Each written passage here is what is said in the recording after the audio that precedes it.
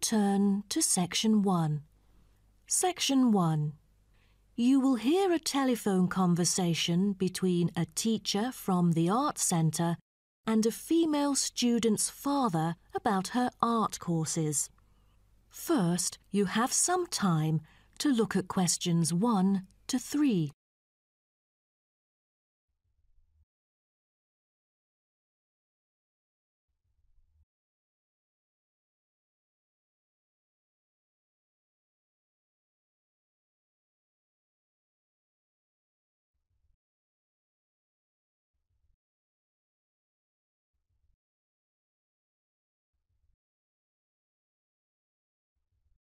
You will see that there is an example which has been done for you. On this occasion only, the conversation relating to this will be played first. Good afternoon. May I speak to Emma's parent? Afternoon. I'm her father. Who am I speaking to? This is Emma's teacher, Jane Carson, calling from the Arts Centre. I'm just calling to talk about her drama class at the centre. Oh, thank you for calling. How's Emma doing in drama class? You know, she just transferred here last month, unlike the others in her class who have been taking the course the whole semester since June. So I'm a bit worried that she might not fit in so well. The father says his daughter Emma has been taking the course since last month, so C has been circled as the answer. Now we shall begin. You should answer the questions as you listen, because you will not hear the recording a second time. Listen carefully and answer questions 1 to 3. Good afternoon. May I speak to Emma's parent? Afternoon. I'm her father. Who am I speaking to? This is Emma's teacher, Jane Carson, calling from the Arts Centre. I'm just calling to talk about her drama class at the centre. Oh, thank you for calling. How's Emma doing in drama class? You know, she just transferred here last month, unlike the others in her class who have been taking the course the whole semester since June. So I'm a bit worried that she might not fit in so well. There's no need to worry. She exhibits a strong performance in her drama class. Is that so? Yes, she didn't adapt to the new environment as quickly as I originally expected, and seemed a bit shy at first, but a few days later she made a couple of friends and became more talkative and also more involved in class. Emma really is a role model for others because she has always been an active participant during class. She voices her own ideas and is very creative.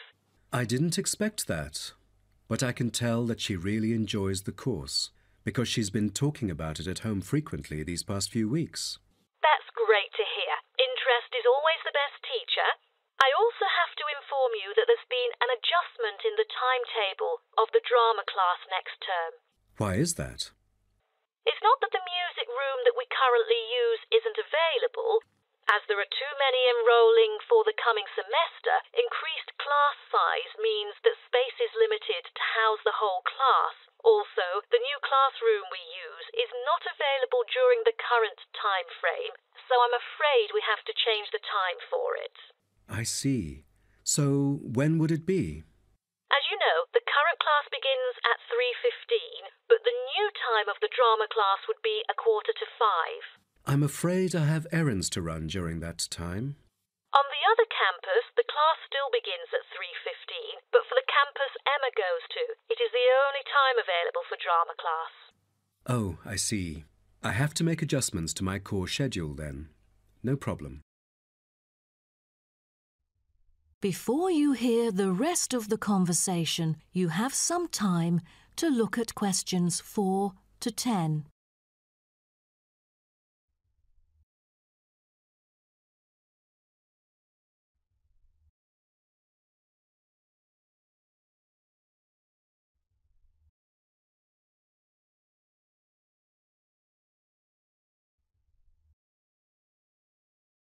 Now listen and answer questions 4 to 10.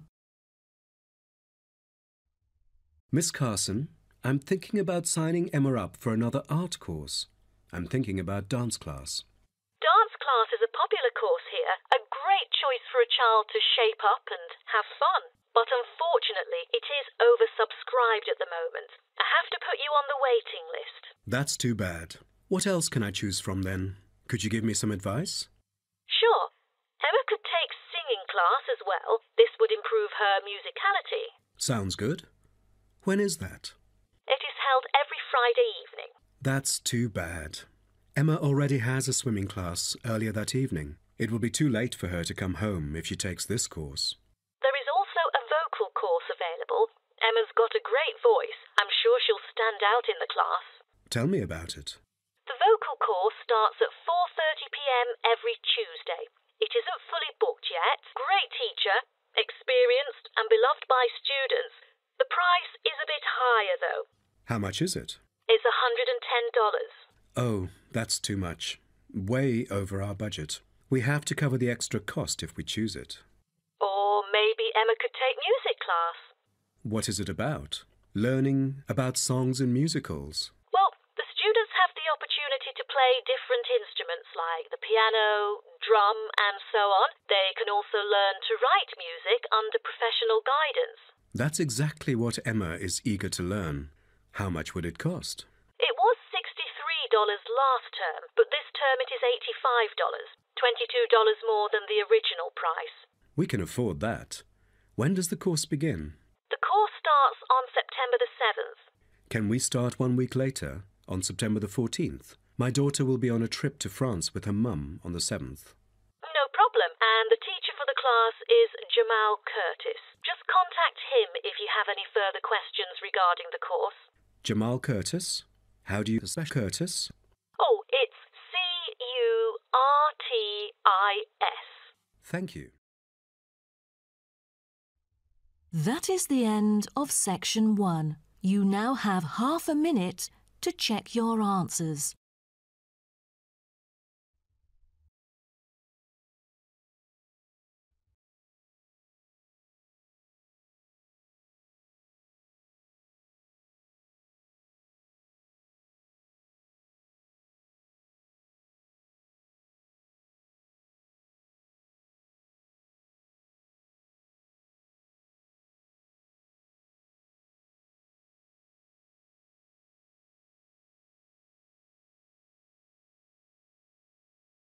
Now turn to section 2 on page 4 of your listening test booklet. Section 2. You will hear a recorded message giving information about an animal park. First, you will have some time to look at questions 11 to 15.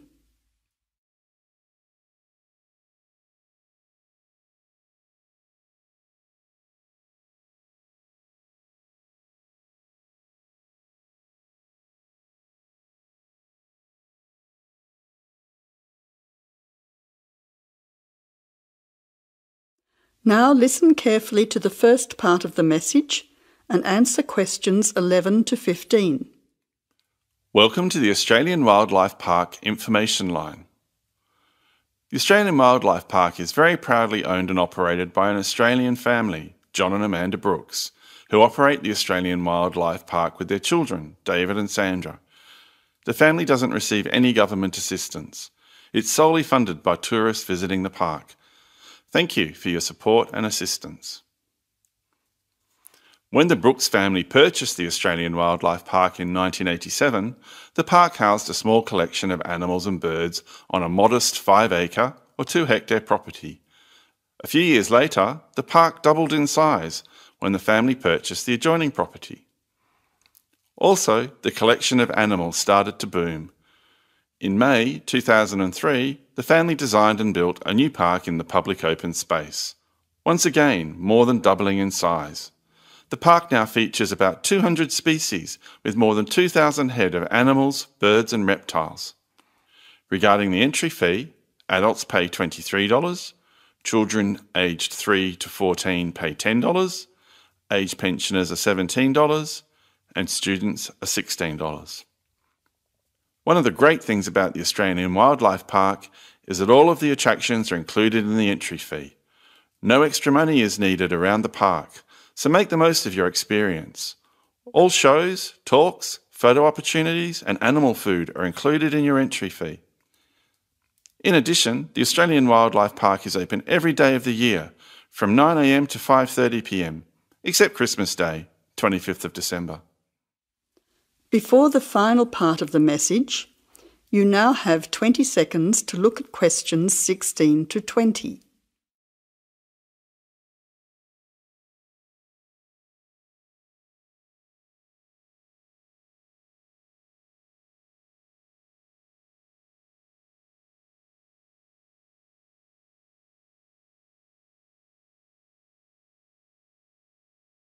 Now answer questions 16 to 20.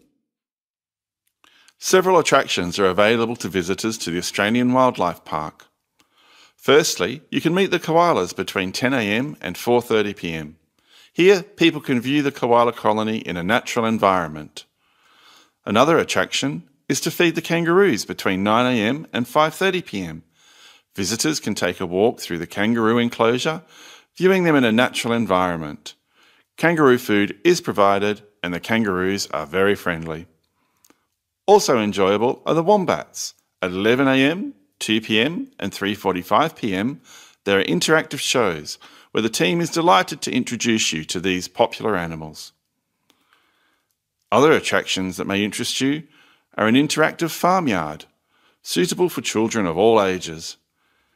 Animal food is provided and the animals are very friendly. In addition, the working farm is where the country comes to town. Visitors can milk a cow, bottle feed a lamb, watch farm dogs gathering the sheep. All the excitement of a real Australian farm. When they ask for volunteers, be sure to put your hand up. Everyone can get involved. We at the Australian Wildlife Park hope all our visitors have an enjoyable time. See you soon. That is the end of section 2. You now have half a minute to check your answers.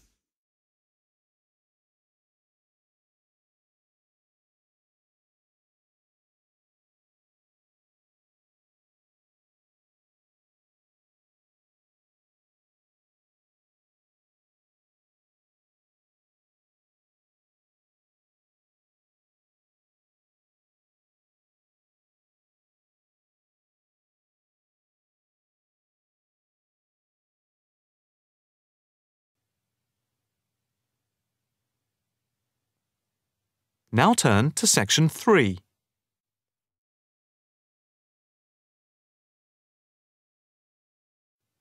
Section 3. You will hear a student talking to her tutor about a presentation. First, you have some time to look at questions 21 to 23.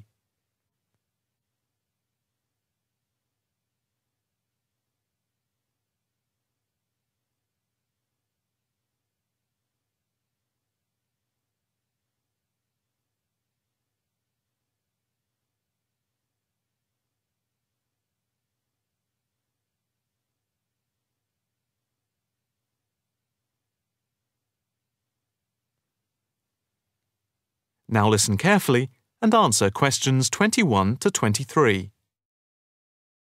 Excuse me, Dr. Owen, Oh, hello, Karen. Have you got a few moments? Yeah, sure. How can I help you? Well, I've had difficulty finding data on the original question, and I was wondering if I could change my paper to Investment in Knowledge, comparing some European countries with the United States, and then with others throughout the world, including the OECD average. I found lots of data by way of graphs, etc. Where did you get the data from? From various sources, books and journals. How are you going to present the material? I am going to use the electronic whiteboard as suggested and do a blend of graphs, pictures, text and podcasts to illustrate my presentation. It sounds very impressive. Yes, let's hope the whiteboard works. But I'm also going to have a PowerPoint presentation for a backup, just to cover myself. A backup is a good idea, but it's a lot of work doing everything twice. It is, but at least I'll have experience of both. Before we talk about how to use the data I've selected, Could you give me the names of a few websites I should look at for more specific background material? When you type in anything to do with knowledge, there are millions of sites listed. Before you hear the rest of the conversation, you have some time to look at questions 24 to 30.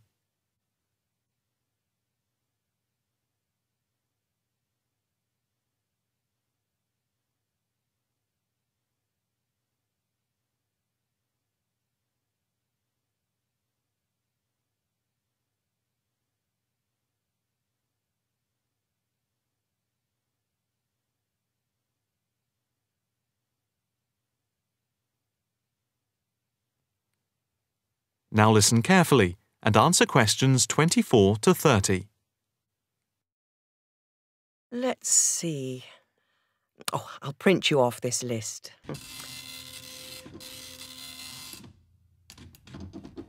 Oh, there we go. Right. Do I really need to study everything on these? No, I suggest there are 5 or 6 you can look at.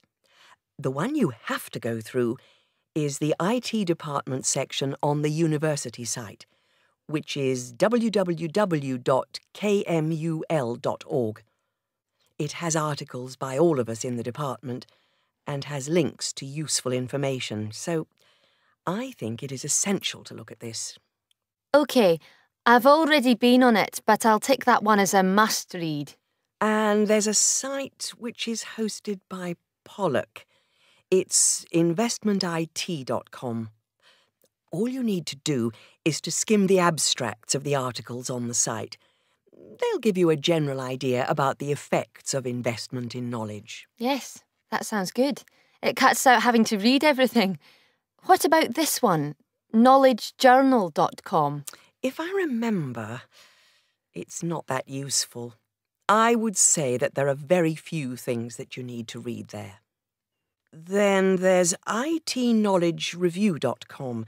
It's got loads of articles, but it's probably best just to read those that have come out in the last term or so. Do you have to subscribe? No, it's free from the university library. And another free journal online is itonline.com. I wouldn't say it's essential to read it, but it is beneficial. And so I think it is worth a look. If you think it's useful, there is no harm in looking at it. But nationalstatistics.com is worth looking at and trying out the links that it gives. I think these are probably enough to be getting on with. I think so. There's another thing I want to ask about. How much material should I use in my presentation? Avoid crowding the screen. If you have lots of information at one time, people will not be able to follow it and will just switch off. That's worth remembering. I've been in lectures where there was too much detail on the screen and it was impossible to read quickly. But what about visuals? Do you think it's okay to mix visuals and text? Visuals are very useful, but they must be relevant, or else people will get confused about what they mean and why they are there, and they won't pay attention to what you are saying. So be careful. From what I can see, you have the makings of a very good presentation. Thank you. That is the end of section 3. You now have half a minute to check your answers.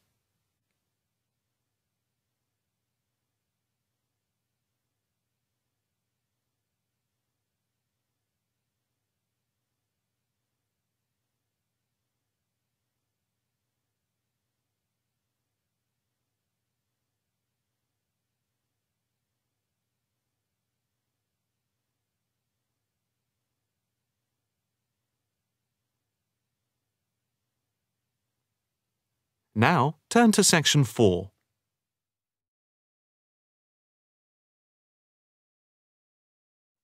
Section 4. You will hear a talk on the work of a printing department at a university. First, you have some time to look at questions 31 to 40.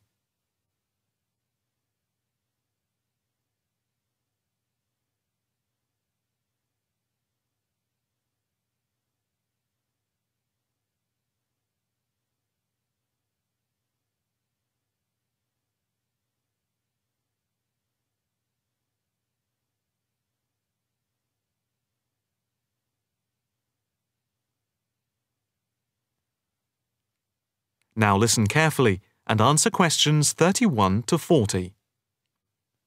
I am here to give you a brief outline of the work of this new department. The Department of the Printed Word has a very short history, having been created just 10 years ago. Some statistics to start with.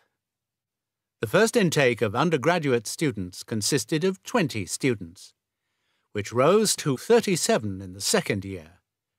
And we now have about 50 in the first year, doing a wide range of courses, full and part-time. We have a thriving research department, with 17 students on the taught MA course and 7 students doing research full-time. In all, we have 9 full-time lecturers and 16 part-time lecturers who work mainly but not exclusively in our evening department. Of the total student body, approximately 21% are from outside the country, a number which has been increasing steadily over recent years. Although students from overseas have to reach a minimum level of competence in English before they follow a course at the university, some may require remedial help with their English, and we can offer help through the Student Support Services as part of the general assistance given to all students. For home students, both graduate and undergraduate, there are bursaries to help with travel and accommodation, for which I would advise you to contact Mrs. Riley at the end of this session. Increasingly, we are forging external links with organisations in the publishing world. And we have been very fortunate in that we have received money to sponsor not just various students within the department, but also technicians and lecturers.